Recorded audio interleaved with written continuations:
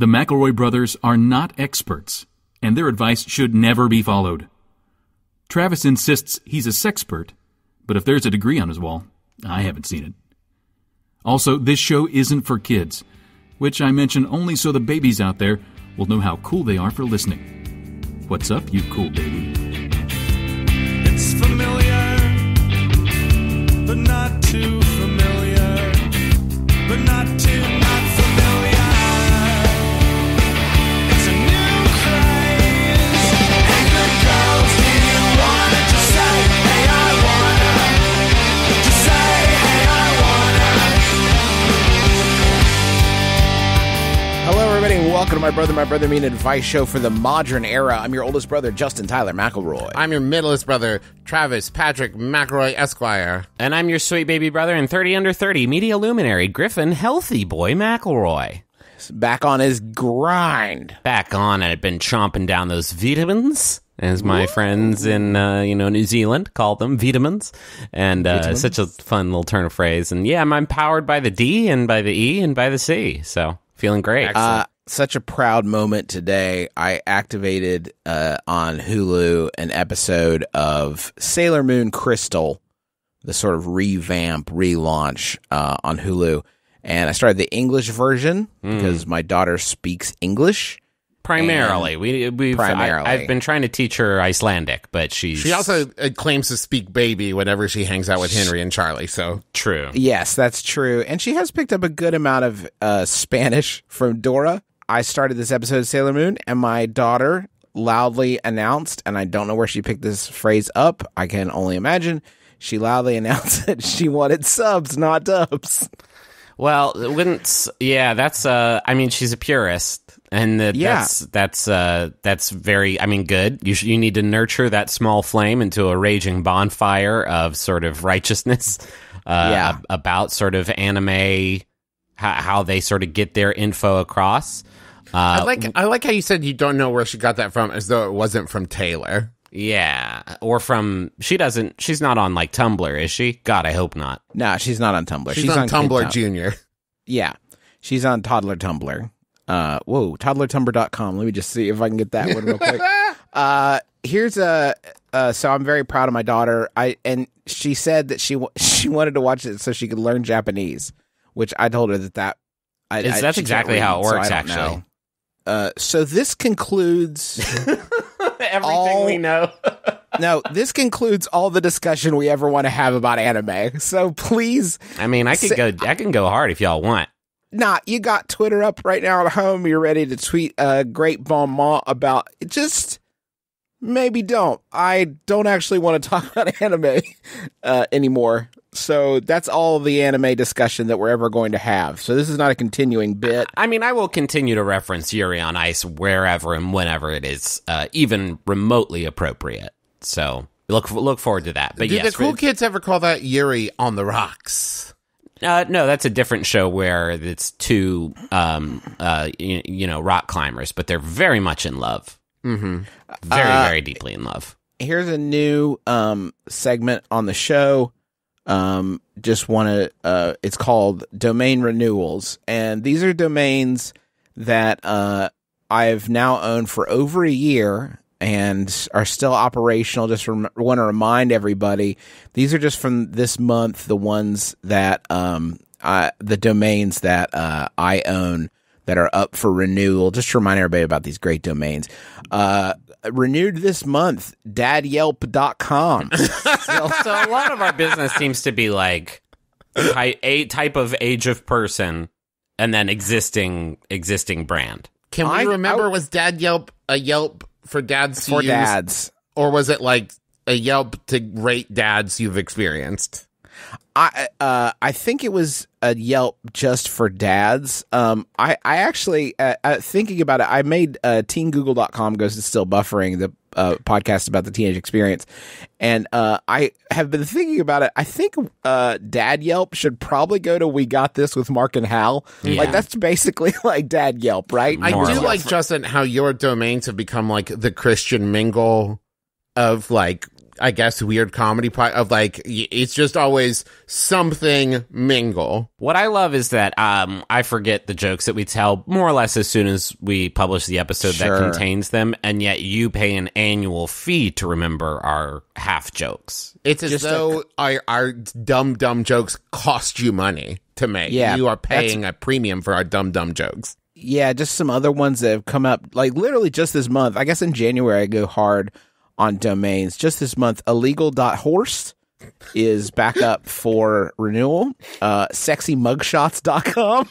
That autofills every time I press S, and I have to remind myself that I'm not like a deep web pervert.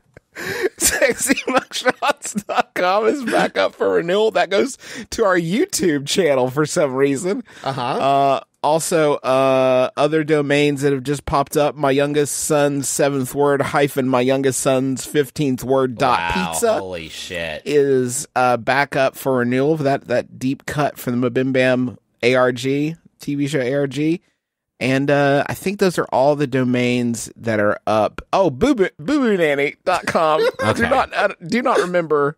So that's like $500 that you're paying to keep these balls in the air. I keep waiting for the offers to come in on these domains, so for someone to try to buy them out from underneath me. Do you claim those on your taxes as expenses, and are you worried about getting audited? I mean, they're legitimate. It's a legitimate business expense, I think. Which One Vapes is broken now? Oh, no. I know. Got too hot. Whoever created Which One Vapes, please fix it. Should we answer some questions, you think? Oh, that sounds actually really nice. Griff. You're Griffin. Yeah, that sounds nice. One of my friends recently got really into baking loaves of bread and likes to share them with me.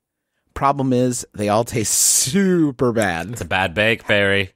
It's a bad bake. How can I be gracious in accepting his gifts without wasting a bunch of bread? I don't want to tell him the bread sucks because he's very proud of them, but what do I do? That's from that says thanks. Awkward in Philly is who that's from. Can you waste bad bread? Is the question. The bread's wasted. The bread is wasted. Well, what has been wasted here is the flour, the yeast, the water and sugar, the time, especially.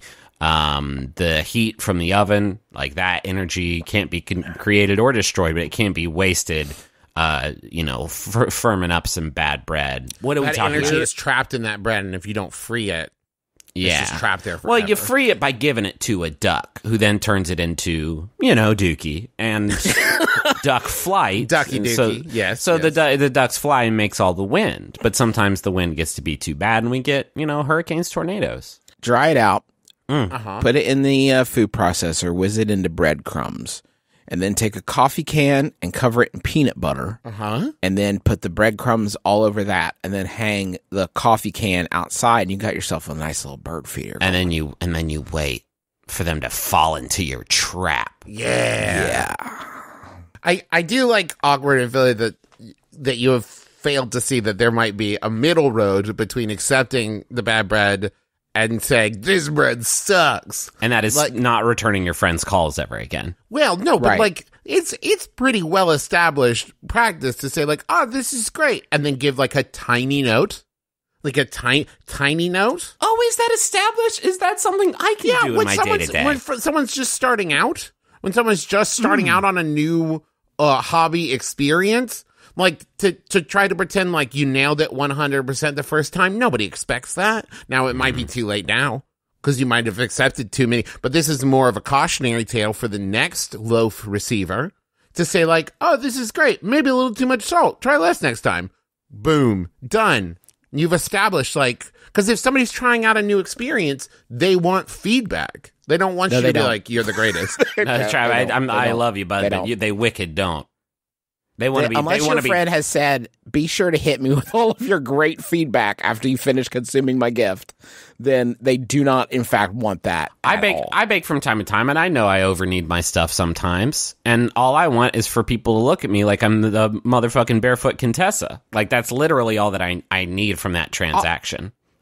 Also, it's I wish this person had been more specific with the problems in the bread, because your friend, unless you're a bread expert, maybe you're not gonna know that, like, hey, you had too much leavening in here. Like, hey, like the you added a little bit too much, milk, and you made the batter too wet. Like, you're not gonna know that from eating the bread. You got to watch your friend bake the bread step by step, and then you'll see the process. Like, you got pour the yeast in, pour water. You want that water to be between 100 and 110 degrees. Activate the yeast for about 5 minutes. And then you're going to add your dry ingredients, incorporate those in, a little bit of egg, and then I'm going to dump in a 2-liter Mountain Dew, and then move it. Oh, wait. Hold on. I think I see the problem. Oh, the two pages stuck together in the book. You were making Mountain Dew cake. It's different. It's a different one. You weren't using Diet Mountain Dew. And that's where the flavor sleeps. Mm-hmm. Actually, if you want a fucking cake, you take cake mix it with 12 ounces of soda, and you got yourself a fucking cake going. That's a cake right there. Make a Mountain Dew with a little bit of lemon cake mix. Mountain Dew. Do you bake that or just like eat it with a spoon? While crying. And also getting psyched up to play esports. How about a Yahoo, Griffin? I would love to give that to you. Because here's one from level 9000, Drew Davenport. Thank you, Drew. It's Drew Answers user. Let's kick it after school. Who asks, should I punch Tyler in the face if he insists on calling eating refueling? He's annoying me. End of question. Now, no, you shouldn't punch your friend Tyler in the face. But I think if anybody in your life refers to the act of eating food, whether it's, a big sloppy Joe or a rack of ribs or some weird bad Mountain Dew bread, and they call that refueling, they need to be punished in some way. This is going to be a tricky needle, but unless they're a robot. A robot who eats... Is your friend Tyler a robot? Yeah. I mean, it's 2018. We're just going to toss out the fact that it might be a robot? No, there's a good chance that it is a... some sort of frame. Is Tyler maybe a medium wonder? Not a small one, but an okay size. Yeah, it's an okay size wonder. It's a medium wonder. Oh, all right. And I've got to refuel. When you say eating, do you ever see the food actually go into Tyler's mouth and then defecate that food out later? Or maybe he just dumps out his chest cavity. Have you followed it start to finish? Is his head a Mr. Fusion machine like in Back to the Future 2? These are all good questions. These are the people... And these are the exact circumstances those people can be in which you can refer to eating food as refueling. If you are a snowboarder who is on the slopes and you've just carved a very, very sick line and you've done all the tricks, and I'm talking about Olympic level, grabs and spins, and then you get to the bottom and you pop into the lodge and you grab a quick no, it's not. I think you just maybe even pull some jerky out of your fanny pack and you eat some jerky and you say, gotta refuel. That's okay, because you've just done things that I think could necessitate fuel. Or a mountain biker. If you're a mountain biker and you just really any sort of downhill activities and you reach the bottom of the hill and you want to go again, any food you eat at that point, I think you can say, time to refuel, bro. Surfers, I think, can also... You pat the tummy after doing a good pipe, and then you pat the tummy and you say, gotta refuel before I can get out there. And that's about it. Query for you, Griffin. Yes. Query. I am a blue belt in Taekwondo. My body is legally classified as a weapon at this point. Yeah, you're on the registry somewhere. Master Crook at Tri-State Taekwondo says that my reaction time at this point is probably 5% better than someone who hasn't studied as long as I have. So I'm basically a weapon. And a wonderland. If I eat, like when I eat my Quest bar, can I say I've got to reload? Reload or refuel? Reload. Am I reloading my weapon if I'm just eating a Quest bar? I'm reloading the weapon. I do think, to Griffin's point, and I think in all the scenarios Griffin listed, it has to be like if you flip somebody, right, then immediately eat it. There's a proximity to the event. It has to be immediate. Okay, you flip somebody, which, based on what I know about sort of the classes you attend is, a 10-year-old, and then you flip them and they land real hard, and then you say like, gotta reload, and you open up your mouth and you unwrap the Quest bar and you go, and maybe like another combatant's coming at you and you put your hand out for a second, take a bite of the quest bar, and then suddenly you grow like 6 inches and then flip them again. Yeah, you must get stronger after eating the quest bar. I eat my quest bar right before class usually, so could I say like, sorry, hold on, Master Krug, gotta cock the food gun. Yeah, gotta stockpile some punch ammo. Yes. This all works. But I do think that there's a certain amount of time after, like, you can't finish class, go home, watch like an episode of Drunk History, and you know, maybe take a nap, and then wake up and say, "Gotta reload, gotta refuel." It's you weird. Can't. Yeah. I had a fun experience in Taekwondo class a little bit ago. I want to share with y'all. We were doing a thing kind of like conditioning, you know, a lot of it's just like building up your cardiovascular health, that kind of thing. It's great for you. So we were doing this thing where we had to like do, I think, round kicks on a bag as many times as we could in a minute. And another guy in my class who is a great guy, but for some reason it was just the two of us in class, so I got weirdly competitive. So he kicked the bag like 40 times in a minute, and he was like really winded. And I was like, I'm gonna fuck this guy up. So I kicked the bag 50 times in a minute. Whoa. And yeah, I kicked the bag 50 times in a minute, and then Master Cook was like, wow, Justin, good job. I'm very proud of you. And then I took 4 steps away and threw up on the floor. What's great? Okay. And that's let me amazing. say something. Because I was also about to ask, do you think that your master was about to be like, you're the chosen one? And then you vomit. He's like, wait, never. Probably for about 4 seconds, he was like that. Now, Justin, I got to say, right there is a perfect refuel opportunity. The things I wanted to refuel on though was like oxygen. I don't think that's what I didn't have enough of in that oxygenated moment. blood would be great to reload that in the chamber. I joined when I was living in LA, I joined a gym, and along with it came like one free consultation with a personal trainer. And the personal trainer was talking to me, and they were like, so what's your level of what? I was like, let me stop you there. The answer is not. And he was like, well, let me run you through some stuff. And we did 10 seconds of like these jumping things. And I went in the bathroom and threw up. And I came back, and he was like, are you ready to keep going? And I was like, in what way is me throwing up not the end of this? Like, well, they were called burpees, done. Trav. So they're called burpees, Trav. So you really should have seen it coming. I mean, my problem is I never went back, and he like called me once a month, like, "Hey, just wondering if you wanted to pick up." I was like, "I am all set. Thank you very much." To continue the metaphor, my non-existent exercise regimen is as such that I am essentially standing at my own fuel pump, just letting the thing overflow. I am. If anything, I am overfueled, and there's about ankle high sort of pool of fuel just laying on the ground that I am just not burning. And really that's in preparation for, you know, if shit goes down, my body will be, you know, just crazy and wild and just ready for action. But it's really a fire hazard. How about another question? Please do this. My friend is a very kind person, and she got a cute poster for me as a gift. Or else I think it was meant to be a gift. A lot of bad gifts this week, huh? Well, it's not the gift that was the problem this time, if you read on. The thing is, we were both so socially awkward, I'm afraid she might have just been showing it to me, and I assumed it was a gift, and she was too nervous to say that she was just showing it to me. My question is this. Is there a socially acceptable way to ask someone after the fact whether or not something was actually a gift or not, or am I doomed to live out the rest of my days wondering whether or not I'm a socially awkward poster thief? That's from Possible Poster Pincher in KCMO. You've actually come to the right place. Yes. Because literally every time we have ever done a signing or like just sign stuff for people after a show, like literally 4 to 5 times I will be presented a picture or like art or something, and it's always beautiful. And I'm always running the math in my head like, am I to sign this or is this a gift to me? Because if I ask, is this a gift? I cannot. It sounds terrible. It sounds terrible. Well, and this this did happen to me once.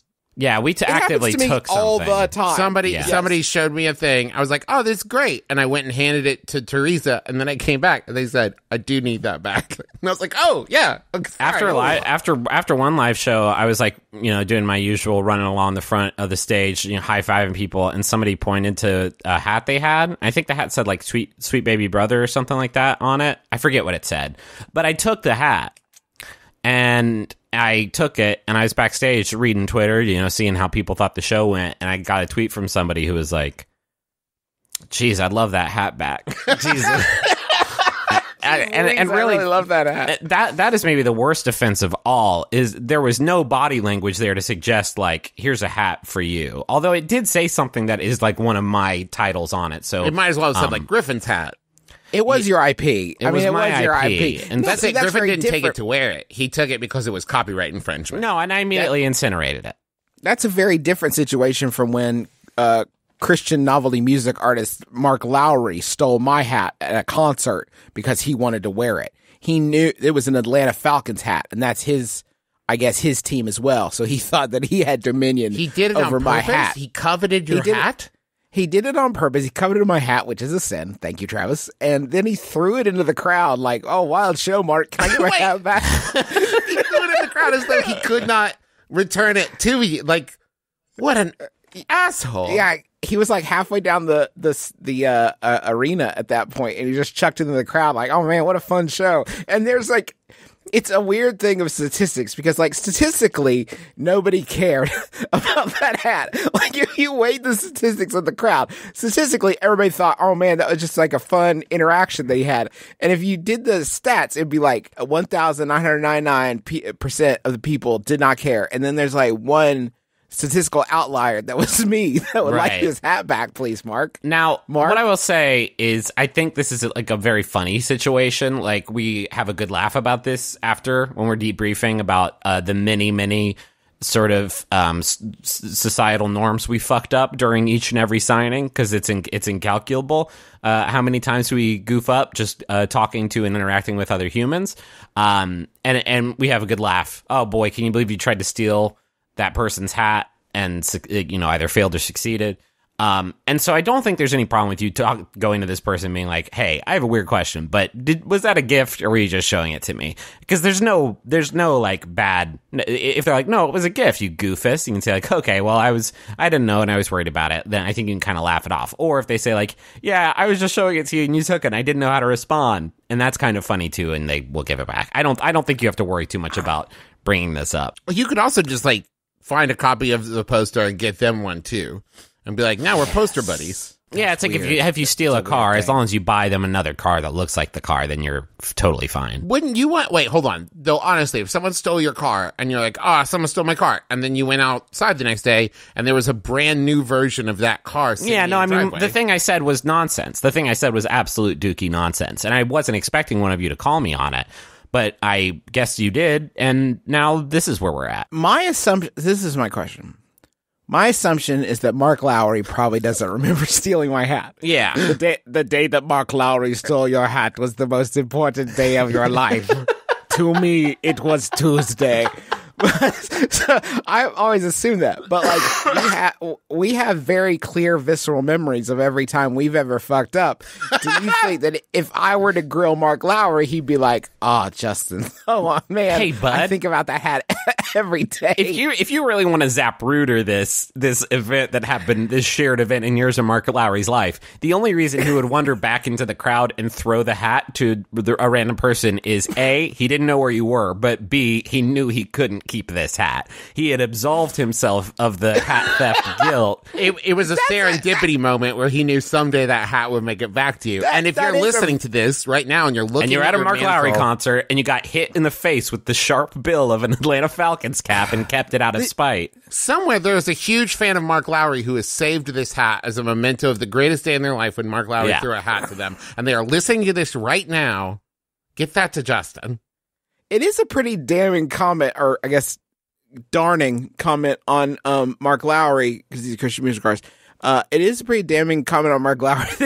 The way his brain work was, well, I took it from the crowd and I gave it back to the crowd, so I guess I'm okay. Go back from whence you came, hat. I think Mark suffers from the same awkward sort of social issues that the three of us have, where if I took somebody's hat from the crowd at a live show and then wanted to give it back to them but did not know where they are, I absolutely would just ultimate that motherfucker right back down the center aisle as hard as I possibly could, because at that point I know I've still fucked up, but I at least will not have this this reminder on my dome constantly.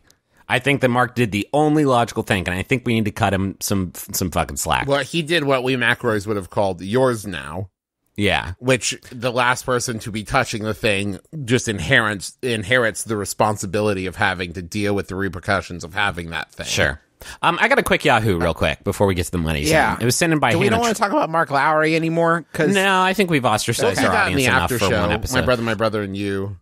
Hannah Troxel sent this one in. Thank you, Hannah. It's Yahoo Answers user Serve the Servants asks.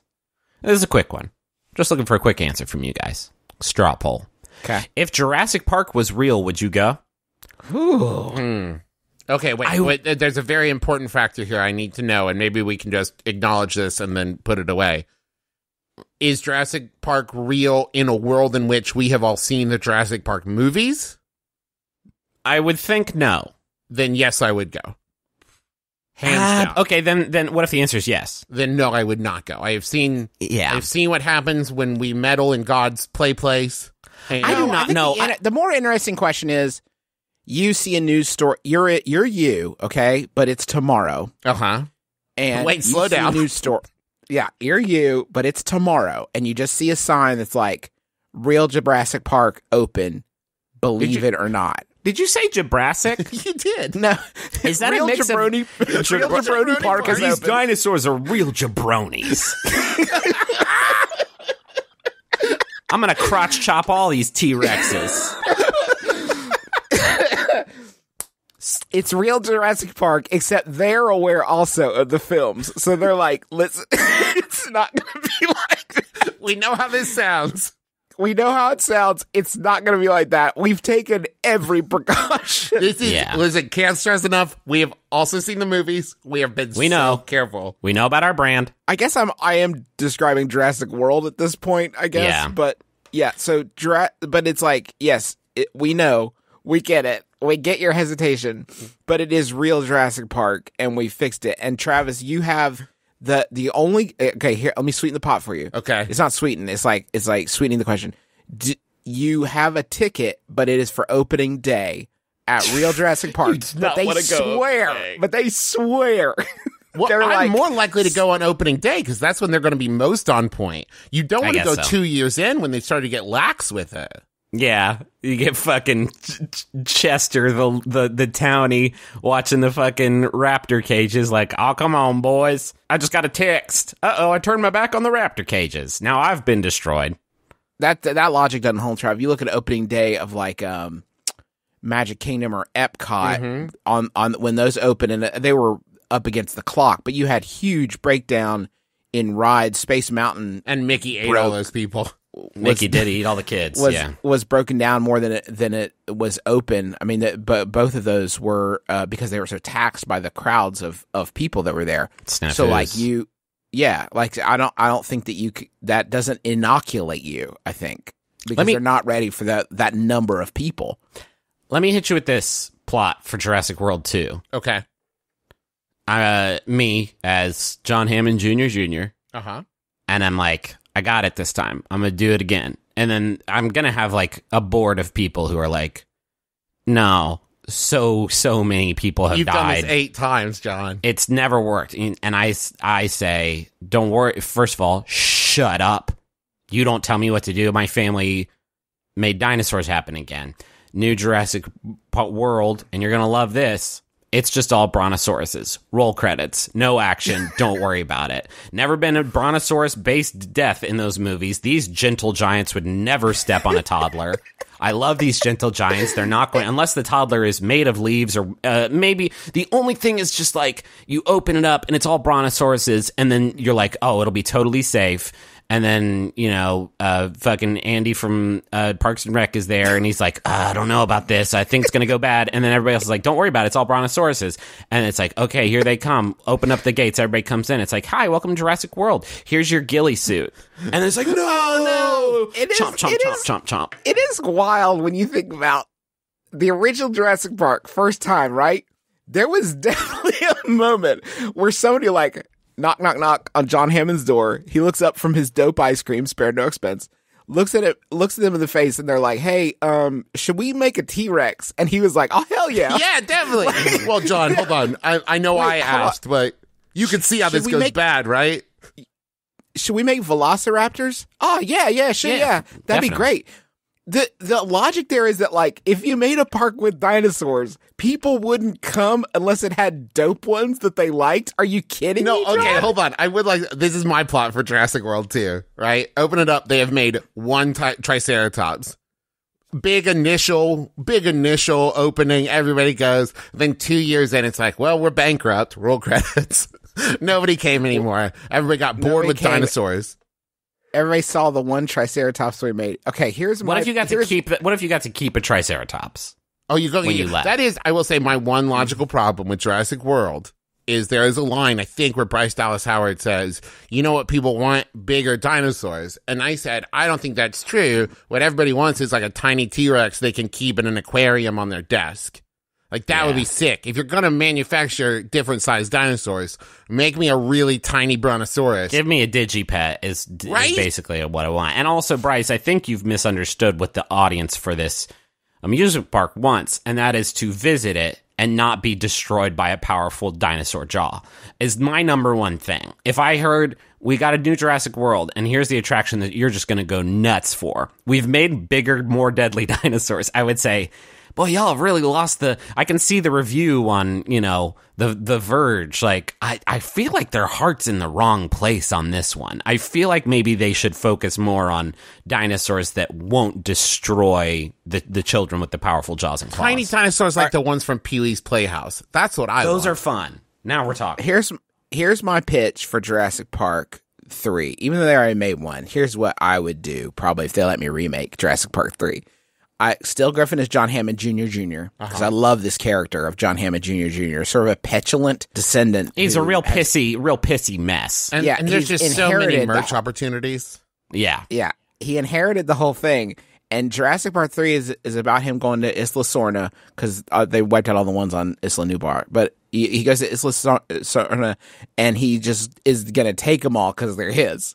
So the movie is about, these are my dinosaurs. Yeah. My Pap made them, and I'm gonna put them all on my boat and take them to my house. Yeah, so I'm technically just you can't eat me, T-Rex. I'm your uncle, basically. basically your uncle. You wouldn't eat your uncle, would you?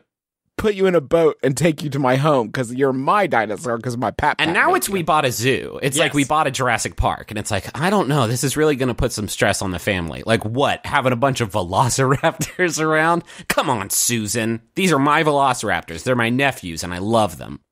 They listen to me. They don't. They listen to me. They don't. They super don't. Just stop putting meat eaters in your... Stop putting carnivores. Just put herbivores. I would have gone to Jurassic Park for the opportunity to meet Wayne Knight. Like, you don't need to put a bunch of dinosaurs in there. Okay, wait, hold on. What people want is bigger Wayne Knight. What I have done, I've made a 10-foot Wayne Knight, and he is an herbivore.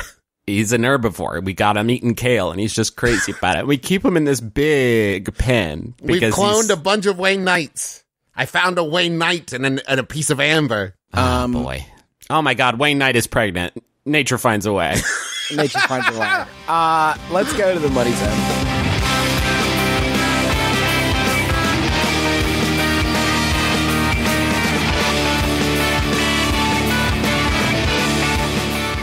Add pregnant Wayne Knight to my Tumblr tags, and we're good to go. Hey, everybody. Do you want to make a fan site for Pregnant Wayne Knight? The Pregnant Wayne Knight fan site? Sure you do. We all do. But how? You don't know anything about coding. You don't know shit. Well, with Squarespace, you can. You can make a cool website dedicated to just about anything you want, and you can publish content there, links to videos, sell products and services. Great for if you want to like keep people up to date for announcements or upcoming events or anything like that. Squarespace is perfect. I've made a couple websites on Squarespace now, and I don't know anything about building websites, but Squarespace makes it so easy to just like add in the elements that you need, and anything you don't understand, they have 24/7 award-winning customer support.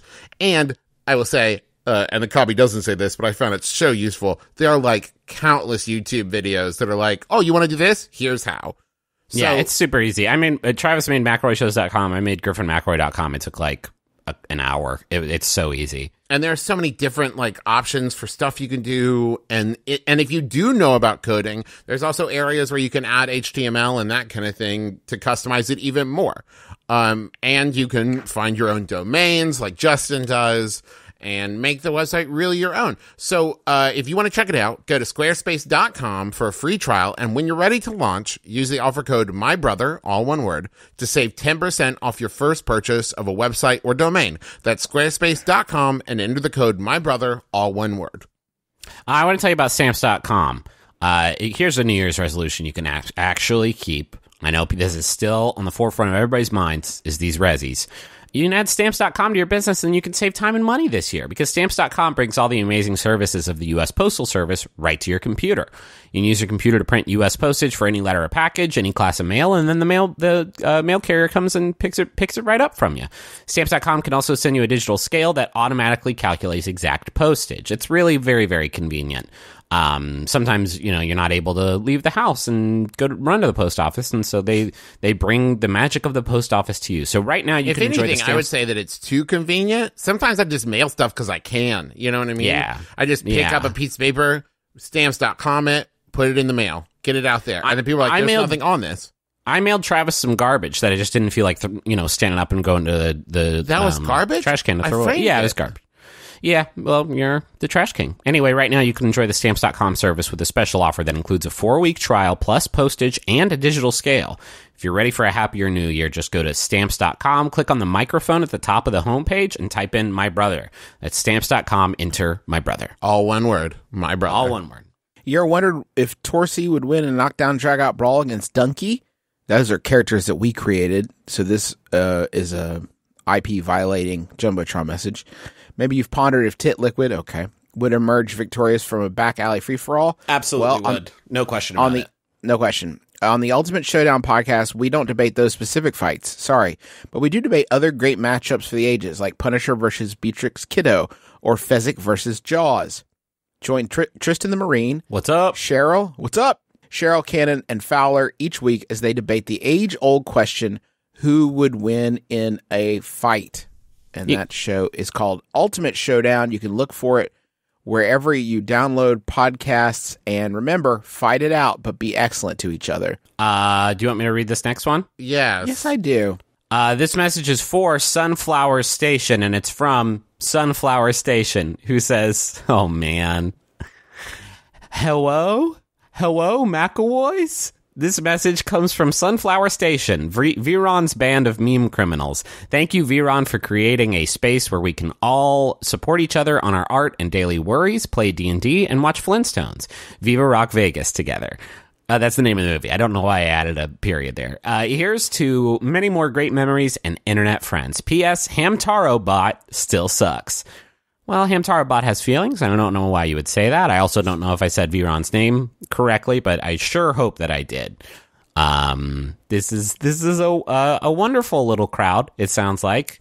And I'm sitting here trying to think if I've seen Flintstones Viva Rock Vegas, and the answer is no. Is that the one with Kyle MacLachlan, or is that the first one? I think they both have him in it. The second one is the one with Alan Cumming as the Great Gazoo. Oh, of course. So if you have that, you would not forget that. You would not have that happen. Which Barney is it? It's still the Ridge cast. Are you sure? Because I think one is Rick Moranis. No. You're right. It's not Rick Moranis. It's a Baldwin. Yeah, Dick Moranis. We have another message. I'm Dick Moranis, the evil Rick Moranis. But also Rick Moranis is my brother. He's cool. Honey, I Shrunk the Kids. Who fucking cares? I'm Dick Moranis. This is a message for A from H. To my wife and best friend, thank you for giving me Taz. And then when I ran out, MBMBaM, even starting at episode 1 when you said I shouldn't. I can't believe how much we've accomplished in time period. But only together could we get it done. So let's have these good boys tell you how much I love you, and it's a lot. You are my everything. It's very nice and also vague. That's so sweet. I think it was Stephen Baldwin, for the record. Hey everyone, Freddie Wong, Matt Arnold, and Will Campos. here to tell you about Story Break, a writer's room podcast where every week we, the Hollywood geniuses behind Video Game High School, have 1 hour to turn a humble idea into an awesome movie. Thrill as we weave the tragic tale of Jar Jar, a Star Wars story. We're going to double down on everything that made the prequels great. Jar Jar, Trade Federation, politics. Gasp as we assemble a pantheon of heroes for the Kellogg's cinematic universe. We could get rid of Snap Crackle Pop. I won't even miss them. You're crazy. They die in the second act. Oh, come on. And join us as we make fun of Matt as he struggles to name a single Beyonce song. Well, yeah, put a finger on it. Sure, she wants to be Beyonce. Put a finger on it. Beyonce's famous song. Will we break the story? Or will the story break us? Find out by joining us in the writer's room every Thursday on MaximumFun.org or wherever you get your podcasts. Here's a Yahoo sent in by Merritt Palmer. Thank you, Merritt. It's, I've noticed a strange habit I have. If I'm at a coffee shop, I will take sips out of my empty mug. Nervous habit or what? And that was asked by me in college. It's actually an anonymous user, but we'll say it was from me in college. Additional details. I do it more when I'm staring around in space. The coffee shop is a real performative battleground, isn't it? Because you want to look like you're enjoying the coffee shop the best and most. And you sit there and the coffee's empty, but you still want to look impressive, like you understand the complexity of each beautiful bean. And so you sip it, and I would often say things, usually under my breath, but, you know, akin to like, exquisite beans today, or, what a fascinating bean. Usually something complimentary about the bean, or like, I can really tell where the beans came from. And say stuff like that. Spicy note to the beans today, Michael. And usually there wasn't a Michael, but... One thing I like is complimenting the roast. Like, oh, what a flirty roast. What a flirty roast. What a juicy roast. You really roasted the piss out of these beans. Oh, yeah. You roasted the shit out of these. These bad boys are toasty and roasty. And I can really taste the complexity of the notes. Well, one thing to do that's good at the coffee shop that they actually like is... before they brew your coffee, ask if they can take a handful of beans and roast them more. And they can. So they just scoop some out of the machine and then they put them in the oven that they use to heat up the turkey and cheddar sandwiches. And they'll just roast them more. And they'll like, at first they might kind of be like, huh? But then the more wizened, like, pros at Starbucks will be like, oh, he's been around. He knows that these beans need just a second longer. Yeah, right. And it's good if you wait to do this until after you sort of like examine the beans. So it's like you've made a judgment call that like they could probably go And back get out your like little jeweler's, kind of glass. Oh, that's good. Yeah. That's That's good. One more minute. Chomp one up and crunch it until it's just coffee grounds, and then go and then spit it in the trash can. Because you're not going to eat it. No. But it is, I think, nice to ask for your coffee to have a little bit of pulp. Just say, like, give me some of the beans sort of in there. I want to strain it with my teeth. Everybody filters out the pulp. Thank you, Griffin. That's a good note. That's where all the nutrients are, is in the pulp. And Otherwise, make sure you ask them to leave room for the Holy Spirit. Yeah, you want room for cream and you want a little bit of Holy Spirit in there. And then if you don't got pulp, we're basically just talking about hot bean water. Yeah. And that's not what God You need wanted. a better mouthfeel. That's always my problem with like that weak, it's just liquid coffee. Like, what's that? You know what I mean? Like, what? One good thing to do at the coffee store is ask for room for cream. And then when they give you your coffee, turn on your heel and walk out the door. And they're going to take a second and be like, wait a minute. Do they know about some other kind of cream that we don't have here? Like, do they have a secret good new cream that we don't have here at the Bucks? Yeah. And that's going to drive them crazy all day long. Yeah. Now, you'll have a little less coffee, but that'll be fine. Oh, you guys, you don't know about dog cream yet? Oh boy. Ew. Well, joke's on you, I guess. You do boneless coffee and you don't use dog cream. Boy, that's a real shame. Anyway, bye. I'm very smart. You know what I like to do? I like to order coffee, but then ask for it in a bread bowl. That's nice. Yeah. That's a breakfast right there. It's fun, and it's also... I don't like it when I am drinking my coffee and I don't feel an enormous amount of pressure to drink the coffee extremely quickly before it gets everywhere. Well, and the nice thing is once you're done drinking it, you have a little like coffee soaked snack. You get a nice little burst of extra coffee there at the end. And you know what? If you eat it fast enough, you can get another cup in there and they just keep refilling it. Yeah. Does anybody do coffee in like a biscotti mug? Is that something you can order? So wait, like the biscotti is shaped like a mug and you pour the coffee in it? Yeah. Can I do that? Holy shit. I mean, you would more or less have to shotgun that bean water, or else, I mean, the burns would be significant. You'd want a cold brew for sure. Mm-hmm. Is it possible to go up to the counter and say, like, before you grind these little bastards down, do you mind if I sing to the beans a little bit? Can I sing at your bean box to make the beans taste even a little bit better when you roast? Offering that? You have to ask for it? Where are you going? It's so rare that they offer singing to the bean box. And yeah, I mean, I guess this is, when you go to a Starbucks, don't even think about it. There's very little sing, because it's to them, it's a quantity game. Yeah. They can't take a minute there to sing a beautiful hymn. They might have a radio on next to it. It is not the same. No, they think that it accomplishes the same thing, but it doesn't. One thing that I like to do is say, before you grind the coffee, I bring some of my own personal blend with me everywhere I go. Can you grind that into it? And then you reach out into your pocket and you pull out a bunch of movie ticket stubs and paper clips, and then you hand that to them and sort of let them figure it out.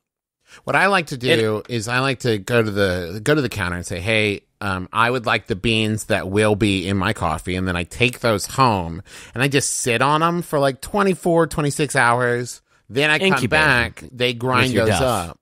Yeah. And then I let someone else drink it. I like to pick each bean out of the bean box like I'm grabbing a lobster at like a nice seafood restaurant. I say, I want this bean and this bean.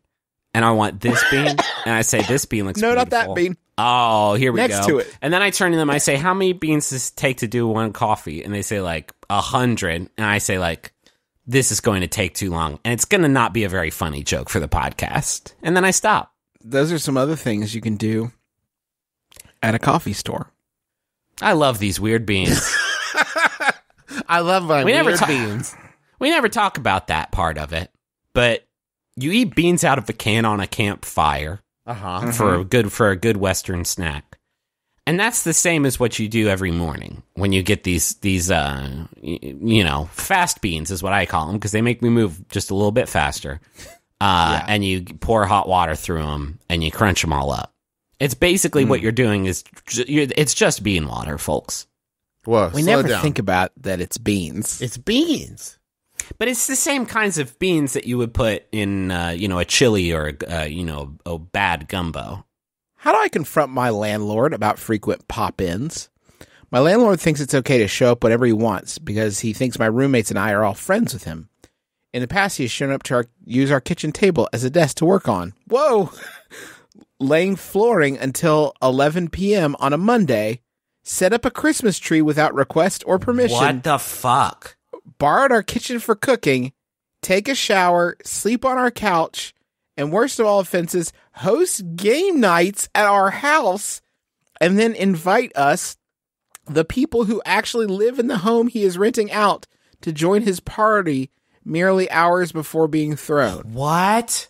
I am extremely non-confrontational, and I'm about to explode at this point. Please, Jesus, help me, brothers. That's from Landlord in La La Land. It's good that you've asked for our help and also Jesus's help, because this is going to take all four Between of us the four on deck. I will say, okay, first question. When your landlord leaves, do they like walk out and hop into the back of a white like surveillance van? Because I guarantee this is like an elaborate Big Brother style TV show where they can't believe you haven't left yet. You were only supposed to be the first episode, and now this is gone on for months. John Quinones has had you on the hook here for quite some time. This is his longest grift ever. This is wild. It's unacceptable. These are not pop-ins in the traditional landlord sense where they're stopping in to make sure everything's doing okay, interrupting your thing. They're throwing parties at your house. It is breaking and entering at this point. It is. Here's how I think this shook out. The landlord thought man, I could use a little extra income. I'm going to rent out my house. And then you came over and you signed the lease and he gave you the keys and the door shut. And he was like, shit. That's my only house. Yeah. So he is, I think, still living there. Basically, is what I think has happened. Is he has mistakenly he has made his own property the rental property. This is the first time that I think we've gotten a question where I've been excited to see how this plays out on the next episode of Judge Judy. So, like, there's a part of me that's kind of like, this is, I've never seen this before. But it's such a weird I know you're non-confrontational, but I think this is one of those rare cases that requires one of those confrontations I've heard so much about. Well, this is the thing is, I get being non-confrontational where, like, someone's like, I want to fight you. And you're like, I don't want to fight. But this person is actively punching you in the face. You may need to fight them, it sounds like. Yeah, it sounds like a fight may be in order. Or move? I mean, but you signed is there anything in the contract that says, like, and by the way, whenever I want to play Carcassonne with my buddies, you're invited, but it's going to be in your kitchen. So deal with that. Because if so, you should have read that contract maybe a little bit closer. Otherwise, it's just not acceptable. This is bad. Even if I had a friend, even if my best friend was doing this, it would be a problem. Yeah, all right, we've talked about how bad it is. What can we and Jesus Christ, Lord and Savior, Lamb of Lambs, King of Kings, do to... Son of David, do to make this the better? Quiet storm. The quiet raging storm. The King of the North. What can all four of us do to make this a better situation? Change the locks. That's illegal. Is it? Yeah, probably not. Yeah, what if you did it, but then pretend like you didn't? Can you invite like 200 people over to your house so that, like a Tokyo train during rush hour? It's like, sorry, well, I'll full up. Can't get nobody else in here. If you invite enough people over to your house, you probably won't notice that he's there, which is a very good passive way of handling this because it's already so full. One more person is not going to hurt. Is it possible to hire a Drillbit tailor? Okay. And that movie's so important to me for so many reasons, but there's so many situations that could be required by getting a real fucking hard ass like Owen Wilson. Well, what's great, Griffin, is what we're dealing with here is a you, me, and Dupree scenario that can be fixed with a Drillbit tailor. With another Owen Wilson. Yeah, and if that doesn't work, then you get Marmaduke? With the dog. A dog. What's the dog movie? Not the other one. The other Marley and Me. You. But Marley's a big vicious dog who's not going to let this gentleman You, me, and Marley. stride right now. You, me, and Marley, the battle beast, the death hound, the robot dog. It's because you gotta, if you won't confront them, and I understand that. I'll do it, and I'm pretty non-confrontational, but it sounds like you're in need of somebody to step in and say like, hey, dude, you can't just come over whenever you want. That's wild. You cannot throw parties at this house where we live. No. You need to throw your hat into the crowd. You need a new third roommate to come in and get Mark Lowry. Mark Lowry won't fuck around in this situation. Yeah, get Mark Lowry. It sucks because there's really no other way around it other than telling your landlord, like, you can't just throw it. If you want to if you're really uncomfortable about being non-confrontational, wait for the last thing to happen about throwing a game night at your house without telling you, because that's unacceptable by literally anybody's standards. And your landlord also knows that it sucks and is not a cool thing to do. And if you come to them and say like, you can't just throw parties at our fucking house, dog, then unless they are completely like removed from the situation, I think they'll understand I think they'll grok what you're putting down here. And I think the word that you need to invoke is boundaries. We gotta have boundaries. We gotta set some boundaries here, right? Because I think that is a term that applies to every relationship that exists. So it's not about like, I think you're a bad person or, hey, we're not friends. It's, we need to set some boundaries. Yeah. Like, it's one thing if you want to come over and hang out from time to time, but you can't be here when we're not here. Yeah, and again, like, if you're uncomfortable with it, hire Owen Wilson to set up these boundaries for you, and he'll just be like, sure. Oh, wow, you can't throw a party over here. Wow. So that's Owen. That's Owen Wilson. Yeah, I've been working on it. Me and Brian, my voice teacher, we've been working on Owen lately. I'm going to do some ADR work. I'm moving to Hollywood to become sort of his verbal stuntman. There's a lot of times they want Owen Wilson to say words like potty words that he doesn't want to say. He hates saying these potty words, but I'll say them. I don't care. Things like bastard and piss. But I've learned to say them in his voice so that when he's on the set and he's like, "Wow, I'm really off," and then I'll get in there and I'll be like, "Pissed," and just say the potty words for him. Is a new thing that I'm doing. So if you want, I can do that. Do you do parties too, Griffin? Like you just show up and you do Owen Wilson? But yeah, I show up to kids' parties and I say the words piss and bastard and ass and shit. Just like Owen Wilson would say them. But I say them in Owen Wilson's voice, and I don't dress up or anything. I just look like me, but I, roll up, and then, the 10-year-olds are like, "Do piss again," and I'll be like, "Piss." It's so good.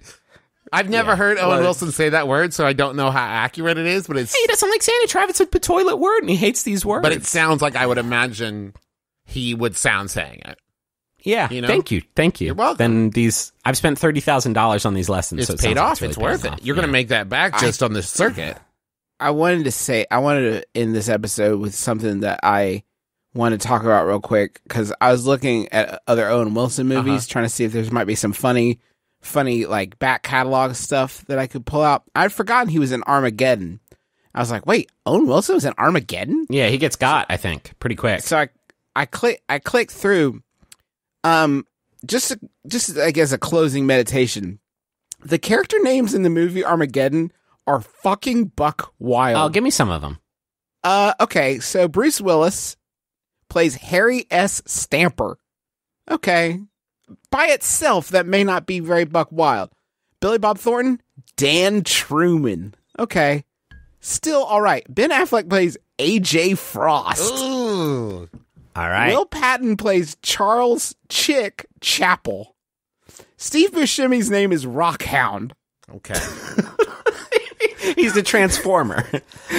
Michael Clark Duncan, rest in peace. He is J. Otis Bear Curleen. Bear is his nickname. J. Otis Curleen, nickname Bear.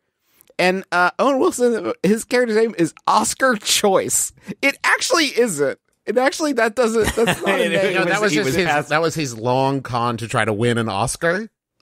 Yeah, but they were like, "Thank you for the choice, Owen. We're going to pass on this one, I think." Or our answer is no to the choice.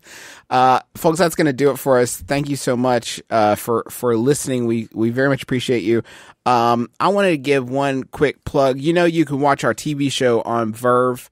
That's vrv.co. My Brother, Me. The show is there. You can watch all 6 episodes plus all the extra stuff. While you're there, you can check out a new show that I was on. It's called Slug Riot. It's an animated series. I play a character named Very Deadward. He's the bassist of this moldcore band called Slug Riot, and there's only 1 episode up so far, but it was really fun to do. And it looks like the 2 and 3 are up too, so you can go watch those too. vrv.co. I believe they're free, or at least the first one is to watch. But Slug Riot is the name of the show. And it was really fun to make, and the episode is just like 3 minutes long, so go check that out because it was really fun. I want to do just a couple quick plugs. One, this, I think it's Thursday, the 25th, I'm going to be at the John Hodgman and Jean Grey show, the John and Jean show, at the Bell House that night. You can get tickets to that at bit.ly/Travis J and J, and that's in Brooklyn, New York. And before the show, I'm going to be hanging out at the Hinterlands. So if you want to come say hi there, grab a drink, help support Stuart Wellington and co. Come do that, and then come over to the show. I also want to say, speaking of John and Jean, so Hal Lublin and I have a charity fundraising podcast called Surprisingly Nice, and it's been a while since we put an episode out, but we just recorded a new one with John Hodgman, and then special guest Jean Grey shows up, and we've changed our funding model. That basically how it is we're raising money. We set a goal for $500 for this first episode, and when we hit that, we will publish the episode, and that money goes to World Central Kitchen, which is a like food charity that makes meals. Specifically right now, they're working to provide meals for Puerto Rico. And Hodgman has said that on top of that, every dollar raised for World Central Kitchen, he will match that and donate to Planned Parenthood, because that was his second choice for a charity. So every dollar you donate is going to actually benefit two different charities. You can donate at paypal.me/surprisingly nice. So far we've already raised about $250 in just like 3 days. So I think we're going to awesome. Yeah, I think we're going to hit that $500, and you can help with that. Isn't the Joko cruise also coming up Yeah, soon? Joko cruise. I'm not going to be mentioning it much longer because it's in like 3 weeks. But I'm getting really, really amped for it. It's going to be a super fun time, and I'm really looking forward to it. And you can find out about that at jococruise.com. And one more kind of a coming soon. I'm putting together a show here in Cincinnati that I'm calling the Cincinnati Underground Society Show. And it is a secret show in that I'm not going to announce who the guests are ahead of time. But for this first show, I've already got 5 people coming, and it's going to be a really good time. So tickets are going to be coming soon for that. And I have made a website for that I'm going to look up right now. Can I ask if you called it the Cincinnati Underground Secret Society, which is a little bit redundant, just so the acronym can be cussed? Yes, absolutely. It's the Cincinnati Underground Society, and this is the Cincinnati Underground Society show. And yes, it's the website I am currently working on is cuss.live. And so that is where I'll be putting up. It's right now. There is literally nothing to the website, but it is on Squarespace. But that is where I will post ticket links and stuff, and hopefully I will have that up soon. And then our first show is going to be March 30th here in Cincinnati, and then my hope is to make it a monthly show with different guests every time, and like secret society pins and that kind of thing. It's going to be a real fun time, but more information about that will be coming soon. Thanks to John Roderick and the Long Winters for the use of our theme song Into Departure off the album Putting the Days to Bed. It's a fantastic album that you should get if you don't already have it. Thanks to Maximum Fun for having us on the network. There's so many great shows and a bunch of new shows that you should check out. Shows like The Greatest Generation and Tights and Fights and the Beef and Dairy Network and so many more, all at MaximumFun.org. And as we mentioned a couple times, all of our stuff is also at MacRoyShows.com. Do you guys want that final? Yeah. It was sent in by Leslie. Thank you, Leslie. It's Yahoo Answers user Fozzie B asks, can Jell-O steal my energy if I am an Aquarius? My name is Justin McElroy. I'm Travis McElroy. I'm Griffin McElroy. This has been My Brother, Me. Kiss your dad square on the lips.